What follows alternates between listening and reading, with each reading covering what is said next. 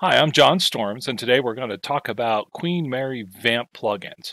So, what these are these are libraries of software that are used to essentially break down music, right? Think of all the kids that go to college to study music. I'm an engineer, so the thought is unfathomable to me, but apparently this really happens. People go to school and they learn about music. And, inevitably, they're going to use computers to help break down music, to find beats, to find notes, to do all of these things that I can't even imagine, right?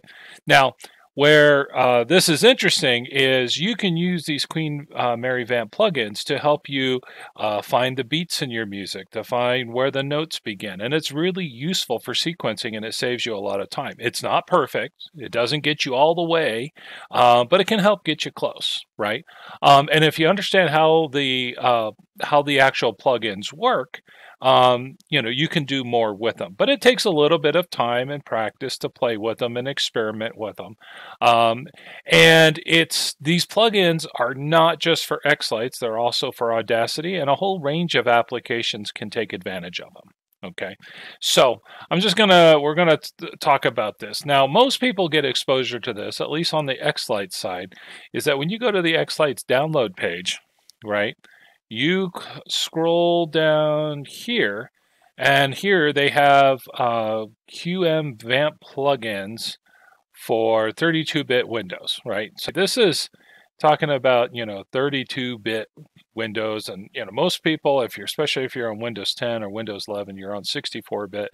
But anyway, but you can actually go on to Google, okay, and do a search for Queen Mary Vamp plugins.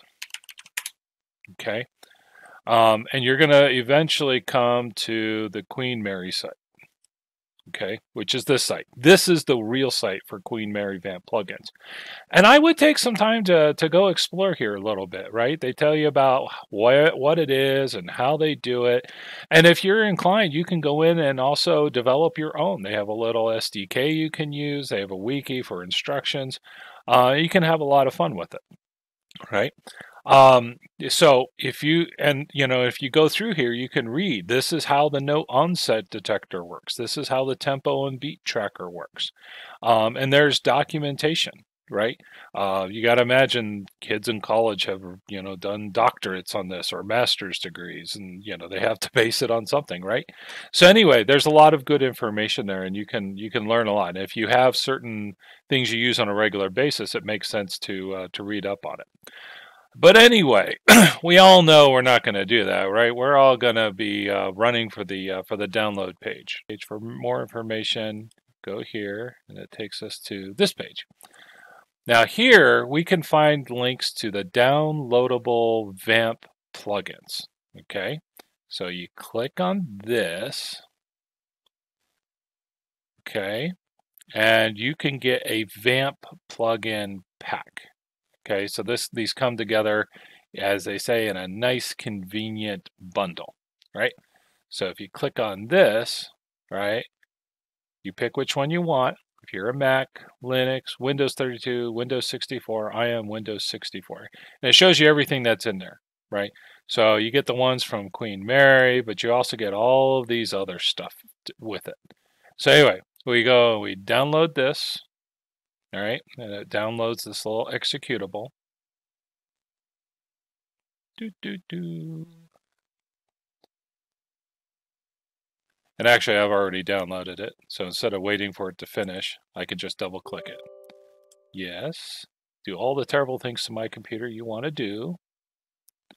And then it has this installer, right? And you can say, click them all, install everything, right? And you can go through here and pick what you want to add. And I just say, boom, install it all. Okay. Now,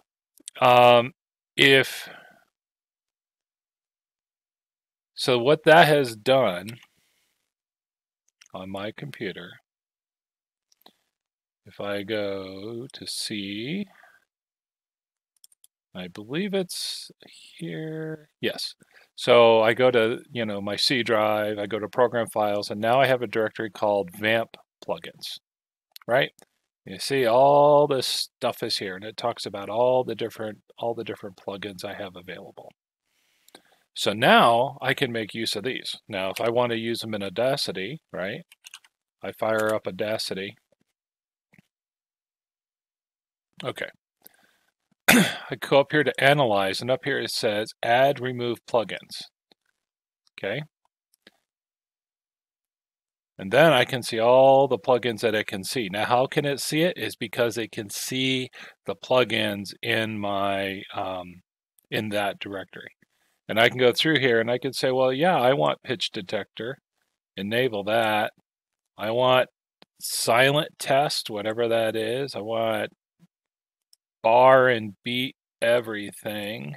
Give me those. Boom. And I hit OK. And now I go up to Analyze, and you see all those things are there. So if I load up an MP3, I can use this to create label files. And label files from Audacity can be pulled directly into Xlights. Now, if I'm using Xlights, fire up Xlights, you get some cool stuff. So Xlights makes it so it automatically uses the Queen, the Vamp plugins, right? So if I go over to Sequencer, I'm going to skip upgrading this time. And I'm going to open up a sequence. Just grab any, I'm not going to be playing anything. Let's see, let's pull in Christmas Camp. Boom, boom, boom. Oh, wow, look at that. Look at that. Okay.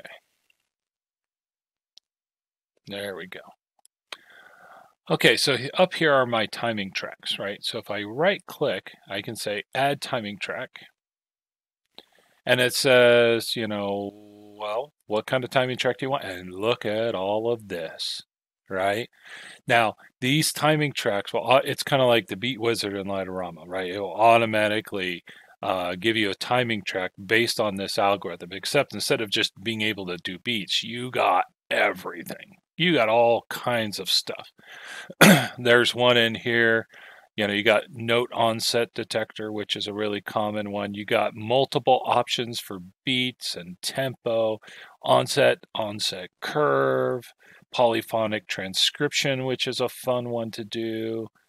There's even one in here that's hard to find. It talks about percussion. It's a onset detector for percussion. Where did that go? That's a fun one to play with. But you got all of these things in here that you can use. Now, some of them come with settings, right? So if I do this, it'll say, okay, here are the different settings. Like what's my beats per minute, right? And you can actually look up the beats per minute on a song. But here's a place where, it's good to play with it, right? Some of these are more useful than others, right? Some of them aren't useful at all. Others are very useful. Others work better in certain songs and so on. But you can go back to that, the Queen Mary Vamp plugins page and actually read up on them and get a better idea of what all these different parameters are, so you can better use it for your stuff. But that is how you download Queen Mary Vamp plugins and use them. Now, this is the plugin pack. Okay, and here you can go to installation instructions, and it says, for example, if you're 64-bit Windows, what it says is and the plugin pack basically came with a bunch, and it stuck it in the right place. And the nice thing is that it goes and creates the directory for you, right? So you can see for 64-bit plugins, it puts it in Program Files, Vamp Plugins, and did I close my, yeah, I did. I closed my File Explorer. If I go to that directory, I go to C, Program Files, Vamp Plugins. See, it created the directory and it populated it with this stuff from the get-go, right? But now if I want to add more, I can download more and just stick them in that same directory, right? All you got to do is put them in that directory, and then the programs that are using Vamp plugins will find it there. And then for Mac OS, it tells you what to do. For 32-bit Windows, it what to do, and so on, right? They're all a little bit different, right? But that means if I can go, here's all the plugins, right? Even more than what came with my that plugin pack. Now here it tells you if it's included in the plugin pack or not, right? So, you can go and you can read up and say, hey, this one thing here, it's not included with the plugin pack, but spectral visualization and feature extraction plugins from the Mazurka project is exactly what I need. Then off you go. And there's more information here.